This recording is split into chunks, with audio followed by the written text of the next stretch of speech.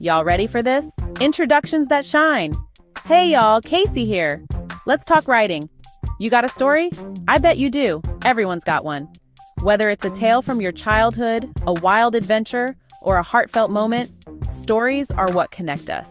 But here's the thing, having a story is just the beginning. The real magic happens in how you tell it. But how do you tell it so people want to listen? First impressions matter, right? Just like when you walk into a room, the way you present yourself can make all the difference. It's the same with writing. Your opening lines are your chance to grab attention, to make people sit up and take notice, like that sparkly dress you wear to the rodeo. It's not just about looking good, it's about making a statement. It's about saying, hey, look at me, I've got something special to share. Your writing needs a good first impression too. It's your chance to shine, to show your readers that what you have to say is worth their time. Your writing needs a good first impression too. Think about it. When you start reading a book or an article, what makes you keep going? It's that initial hook, that intriguing start that pulls you in. Without it, you might just move on to something else. That's where section introductions come in. Each section of your writing is like a new chapter in your story. It's a chance to re-engage your readers, to keep them interested and invested in what you're saying. And just like a great song, each section needs its own unique intro. Think of each section like a new song on an album. Each song has its own vibe, its own message, but they all come together to create a cohesive experience. Your writing should do the same. Each section should stand out on its own, but also contribute to the overall narrative. You gotta grab the listener's attention and make them want to keep going. It's about creating a journey, taking your readers by the hand and leading them through your story. And it all starts with a strong introduction. So how do we do that? How do we craft introductions that not only grab attention, but also set the stage for what's to come? It's about finding that perfect balance between intrigue and clarity, between excitement and information. Stick around because in this here essay, we're gonna learn how to write introductions that'll make your readers holler encore. We'll dive into tips and tricks, explore examples, and by the end, you'll be ready to craft intros that shine as bright as a spotlight on stage. So, let's get started and make those words sing.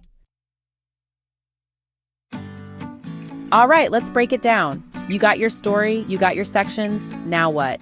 Each section needs a little intro, like a friendly howdy at the saloon door. Imagine walking into a room and being greeted warmly.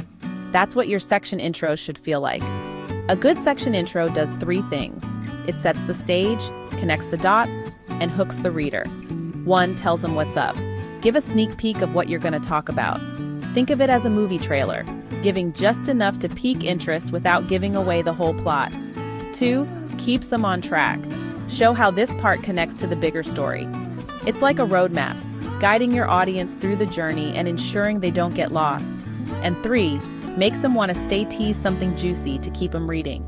This is your chance to drop a hint, a little mystery that makes them think, I need to know more. Think of it like a recipe. Just as a chef carefully selects ingredients to create a delicious dish, you need to choose your words and ideas thoughtfully. You gotta list the ingredients, what's in this section. This is where you outline the key points or themes you'll be covering, and show how they fit into the whole dish, your main story. It's about creating a cohesive narrative where each part enhances the overall flavor. And just like a pinch of spice, add a little something extra to make them hungry for more. Maybe it's an interesting fact, a compelling quote, or a provocative question. Remember, the goal is to engage your audience right from the start.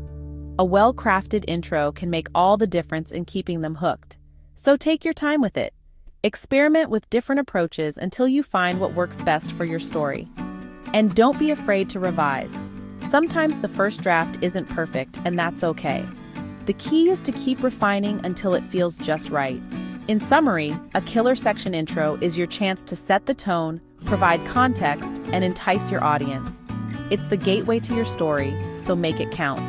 With practice and attention to detail, you'll be crafting intros that not only inform but also inspire and captivate. Happy writing! Now, how do you keep folks glued to the page? Ask them. People love to think and share their opinions. At the end of each section, throw in a question or two. Make them think, good question. Here's the trick. Ask questions that relate to what you just talked about. If you're writing about your first time on stage, ask, what was your most memorable performance? Share in the comments. Or ever get stage fright? What helps you calm down? See? Questions keep the conversation going. Asking questions is great, but don't leave folks hanging. When you're in the spotlight, whether it's at a press conference, a meet and greet, or a Quanda session, the way you answer questions can make a huge difference. It's not just about giving information, it's about creating a connection. Answer your own questions before moving on. This technique helps you stay in control of the conversation and ensures that your audience feels heard and understood. It's like a dance where you lead, but also respond to your partner's moves. It's like having a conversation with your reader. Imagine you're sitting down with a friend, sharing stories and experiences. This approach makes your answers more relatable and engaging. It turns a simple quanda into a memorable interaction. For example, after asking about stage fright, you could say, "My first time on stage, I was so nervous I thought I'd faint." Sharing personal anecdotes makes your answers more vivid and authentic. It shows your human side, making it easier for your audience to connect with you. But then I looked out at the crowd, saw their smiling faces, and remembered why I love music. This not only answers the question, but also paints a picture of your journey and emotions. It's a powerful way to draw your audience in. It calmed me right down. See how that works? By sharing your experience, you provide a solution and a sense of reassurance. Your audience can see themselves in your story, making your answer more impactful. You shared your experience and connected with your readers. This connection is what makes your answers stand out. It's not just about the facts, it's about the feelings and experiences behind them. Now they feel like they're getting to know you. This sense of familiarity and connection can turn casual listeners into loyal fans. So next time you're answering questions, remember to share a piece of yourself. It's the key to answering like a pro. Section 5. Get chatty calls to action and surveys. Want to really get people talking? Use calls to action in surveys. A call to action is like a friendly nudge. Tell your readers what you want them to do. Share your thoughts in the comments. Have you ever felt the same way? Tell me your story. Surveys are fun too. Ask multiple choice questions or have them rate something. It's a great way to get feedback and make your readers feel involved. Section 6. Space Cowboy Wisdom, Kacey's Tips for Stellar Writing. Here are a few extra tips from yours truly. Write like you talk. Be yourself, y'all. Long paragraphs can be a drag. Keep them short and to the point. This helps you catch any awkward parts. A little humor goes a long way. Remember, writing is like singing. It comes from the heart. So let your true voice shine through. Section 7. Giddy up, writers, putting it all together. All right, let's recap. We talked about why section introductions are important, how to write them so they grab attention, asking questions to keep readers engaged, answering those questions like a pro, using calls to action and surveys to get folks talking. Now it's your turn.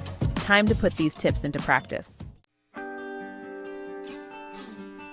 As Section 8, what's your story? Sharing your voice.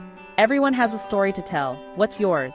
Maybe you're a rodeo queen with a secret passion for baking, or a mechanic who dreams of being a country music star. Whatever it is, don't be afraid to share it. The world needs your voice. So go on, write your heart out. Section 9. That's a wrap. Keep writing, y'all. Well, folks, that's all from me. Remember, writing is a journey, not a race. Keep practicing, keep experimenting, and most importantly, have fun. Now go out there and write like nobody's reading, but hopefully they will be. Love, Kacey.